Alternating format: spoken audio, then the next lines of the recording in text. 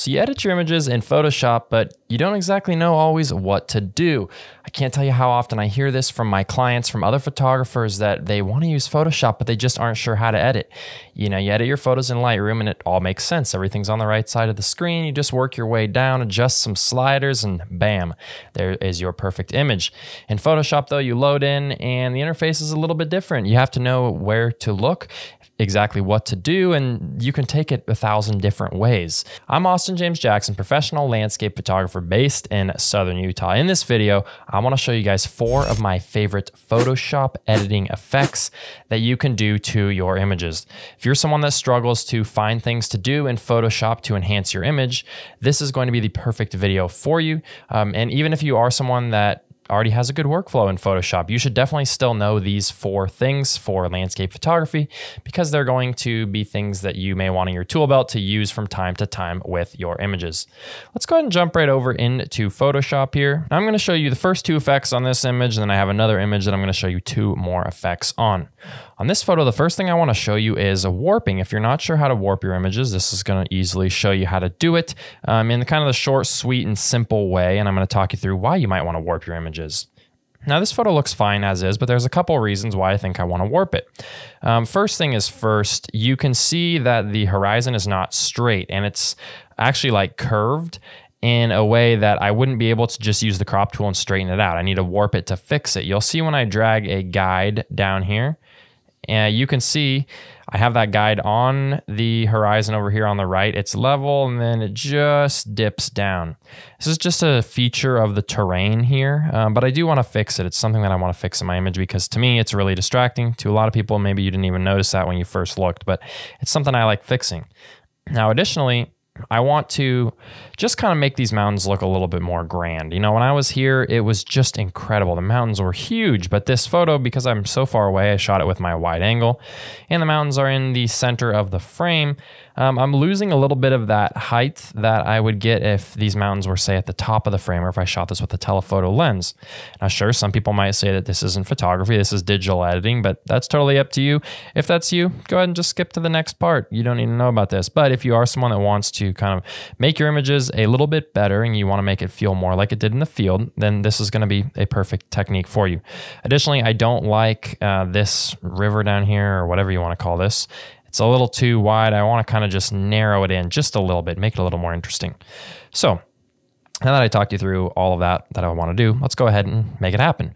So we're going to duplicate this layer 1, click and drag it down here to that plus button. I just like to duplicate it because then I have a before and after. I can toggle it.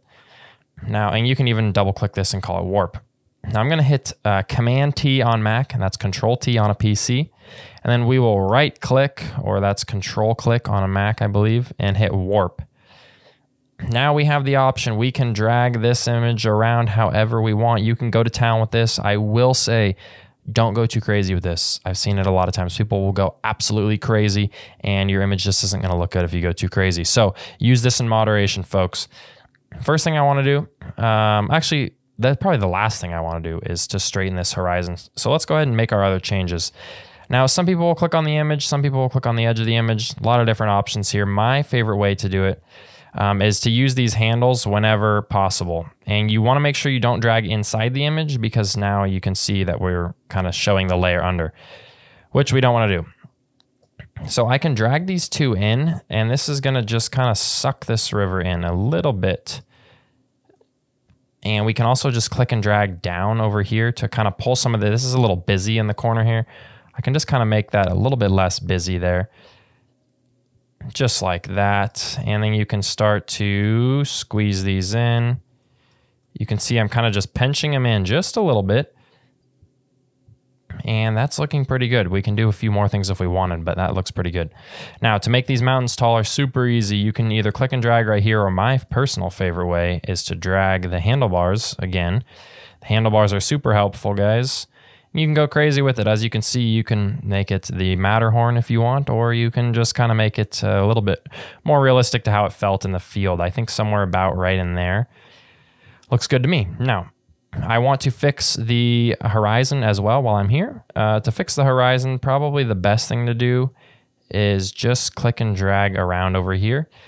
And if you didn't know how to get this little guideline out, you can hit Command R to get the ruler.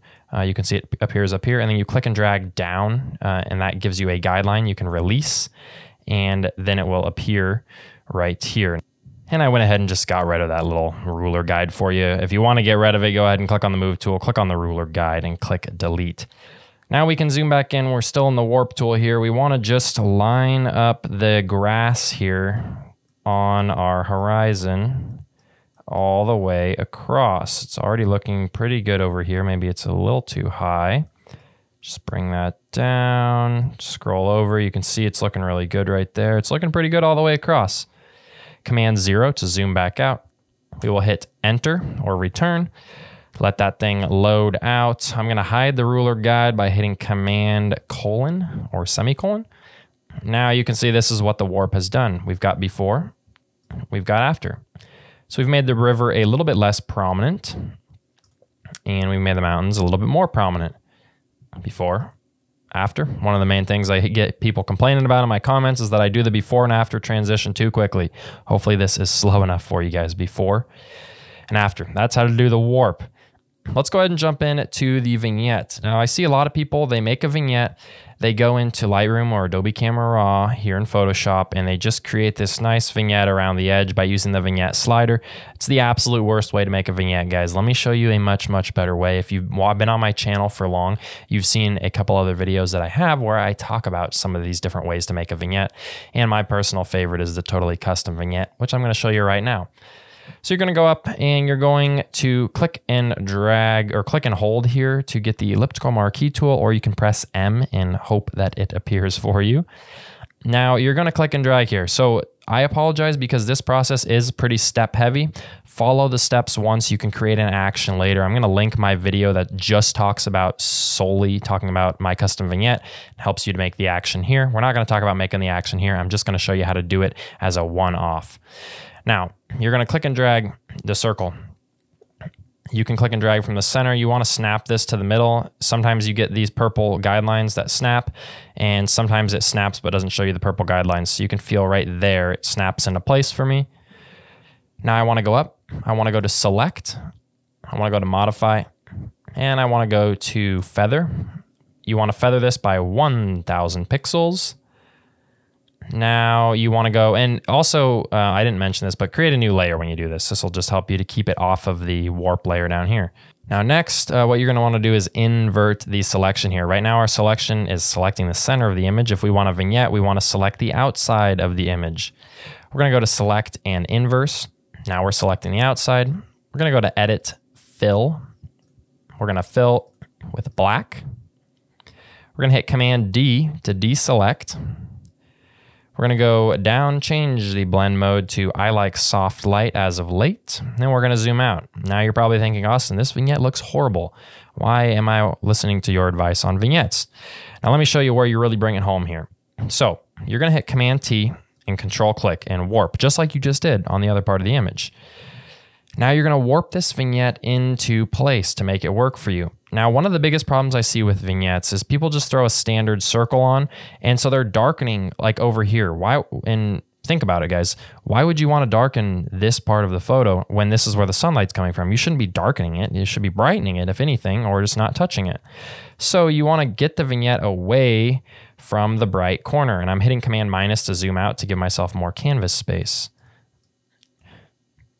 Now you can make this a little bit stronger in certain spots, and you can really help to shape the light as you do this. You know, I can make this corner a lot darker because it's far away from the light. Same thing with this corner down here.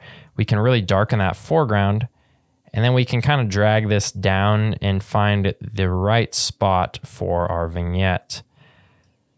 This is by far the best way to make a vignette. I'm going to die on that hill fighting for that. If you think you have a better way, let me know in the comments. I'll definitely check it out. But I do think this truly is the best way to make a vignette. We'll hit Return and hit Command 0. That'll let this thing load out, and it'll bring us back to full-size image, before, after, before, after. You can see how little darkening we've done here and how much we've done on the rest of the image. All right, we've got our next photo here. On this one, the first thing I want to show you is how to do some selective contrast. Now, too often I see people come in here in Photoshop or Lightroom. They grab their contrast slider and they say, ooh, contrast, shiny. Not literally shiny, but you know what I mean. It gives you this, oh wow, these beautiful colors when I bring that contrast up, and you just think it looks fantastic. It looks terrible, guys. It looks terrible. You smash these blacks, you crush these highlights, and everything is just too bright. Don't do it that way. Delete. Now, the way you're going to add contrast to your image is selectively. And this is a pretty easy photo. There's definitely photos that I do where it's more complicated, but I want to show you just a simple example because anyone can do this without much knowledge in Photoshop. You're going to click and drag here on your marquee tools again. Use the quick select. Now, when you see what I'm going to do, you might say, why wouldn't you use the object selection tool? It doesn't work that great yet, guys. Maybe it will in the future, but right now, as of 2024, it doesn't work that great. Use the quick selection tool. Now you're going to click and drag. You can see why I like the quick selection tool, because it is quick. Imagine that, the quick selection tool that is quick. We love to see it. You're just clicking and dragging. What I'm doing right now is making a selection, and I'm holding Alt to subtract. You can see on some of these lower contrast spots, it does struggle a little bit, but you can make this smaller, hold Alt to subtract, just kind of get that thing in there. And, you know, we could work with this a lot more, but that's good enough for the sake of this video. Now I have a good selection of the sky and a good selection of the foreground. Or technically I have a selection of the foreground, but I can invert it to get a selection of the sky. Now I want to go ahead and create a curves layer. And you can see now I have a selection. This is a layer mask. If you don't know how to use layer masks, I'll link a couple other videos covering that. But this is a layer mask, so white selects and black doesn't select. So anything I make an adjustment to is just going to select on the foreground here. Now I want to go ahead and duplicate this, and I want to invert. So I duplicated it with Command J, and then I inverted with Command I. Now we have a selection of just the sky. So we have one that's for the sky, one that is for the foreground. I'm going to mess with the one in the sky first. I'm going to add some contrast. I can make this look good. And you can really just take this to however far you want. You can see you can really pop those highlights there. And I wouldn't recommend, I see some people, they make a curve and it looks like this with 10,000 points. Don't do that. You will regret it, in my opinion. I think 2 points is plenty for the curve in almost every situation. So get rid of all those other points. So 2 points should get the job done. Maybe 3 if you wanted to, like, you know, bring the bottom up or something like that. But stick with 2. Create a simple S curve, and you can take this to your heart's desire. If you want to add more contrast, but you don't like the color that it's adding, you'll hold Command, click on that layer mask of the sky. You will bring up a hue saturation, and you'll bring down the hue saturation. So now you can see we've just fixed that hue and saturation, but still added that nice contrast in there. Now we're going to go down to our foreground layer here. You can see the layer mask is selecting the foreground. And we will do the same thing. We can add a little bit of contrast, but in the foreground, we don't want to add quite as much. I do like what it's doing to the reflection there. You want to make sure you don't make the reflection brighter than the actual sky. That wouldn't make sense, but about right there. Now I'm losing the detail in my rocks, so I want to bring the black slider up, but I don't want to like totally give this photo a really matte look. So I may need to actually just bring the whole thing up. And you can play around with this, finding exactly where you want to be. And if I wanted, I would probably use a luminosity mask, if you're familiar with that, to bring up the darkness in this rock here. And that would kind of help to bring it home. So you can see these local adjustments to the contrast made things look a lot better. I didn't smash these blacks quite so much. Kept these background rocks nice and light as well, which is really going to help add some more depth to my image. Now, next thing that we want to talk about here, the last thing, I want to talk about an Orton effect. If you've been a photographer for long, you've certainly heard of the Orton effect. There's many different ways to do it, many different variations. I'm going to show you how I like to do it. I'm going to merge all visible, doing Command, Option, Shift, and E. That's going to create a new stamped layer on the top, which has everything below. Now, you're going to go in and you're going to go to Filter. I'm going to go down to Blur, and you're going to go to Gaussian Blur. About 50 pixels is usually what I like to do. Now you will change the blend mode to Soft Light. Now it doesn't look good right now. Go ahead and just turn that layer off, but know that it's still here. Now, I usually use a luminosity mask. I have the TK luminosity panel. I would just use a brights mask. But if you guys don't have a luminosity mask panel, which by the way, I'd really recommend downloading this TK one. I think you can get it for free if you give your email. But if you don't want to get a luminosity mask panel, I'll show you how to do it without it. You're going to go to select and you're going to go to color range. You're going to select the highlights and then you're going to slide this around. Now, what I am looking for here, I want to increase the fuzziness to 100%. And I'm just looking for a good selection of the brights in my image. Something about right in here looks good. Anything that's white on my selection here is going to be applied to the layer mask, or to the layer here as a layer mask, which is then going to add that Gaussian blur, that Orton effect into my image. I'm gonna hit OK. It's gonna load out as a selection. You'll see all these marching ants. Go ahead and just hit the layer mask button there. Now turn this thing back on and you can see now we're starting to get in business here. It's starting to look pretty good. And double click. Let's call this Orton just for organization's sake. So I'm starting to like the way that's looking, but I want to make a couple more adjustments. I want to grab an exposure adjustment down here. I want to click this down arrow. That's going to make it only apply to this Orton layer. And I just want to brighten this just a little bit. Additionally, I want to do the same thing with a hue saturation, down arrow, drop that saturation. It's just that Orton is adding too much saturation. And sometimes I will even go in on this image. It's probably not going to look good, but I'll show you because I do it on a lot of images. I grab a color balance, hit that down arrow, and I will warm it up. I don't really need this one warmed up because it's already plenty warm to begin with, but if you want to make the light a little bit warmer, you can do that as well. I'm not going to do it on this photo. Now this is starting to look pretty good. You can see how that just kind of adds a little bit of glow to my image. And so that is basically the Orton effect. You can go through, make adjustments to this as you see fit. But you can see with these local contrast adjustments and the Orton, we went from that to that in probably 7 or 8 minutes. So those are my 4 Photoshop effects. Hope that they help you guys out. All right, guys, so you've got the slight warp, you've got the custom vignette, you've got the Orton effect, and you have the curves local adjustments. Trust me, don't add contrast any other way other than curves at this point. I think that they're just so fantastic, such a nice way to add contrast. Hopefully you can add these 4 things to your toolkit, to your workflow. Again, you don't have to use them on every image. I do use most of these on most of my images, not quite all of them, but all of my images probably see at least 1 or 2 of these effects. So I think they're things that are nice to have in your back pocket to help you improve your images when they are needed. Hope that was helpful for you guys. If it was, make sure to leave a like, leave a comment. It helps me to get this video out to more people so that more people can see it. And of course, subscribe to the channel. I post weekly videos, ultimately trying to help you improve your landscape photography. Again, I want to thank you guys so much for being here. Just appreciate it so much. Thank you guys so much. This is Austin James Jackson. We'll see you guys next time.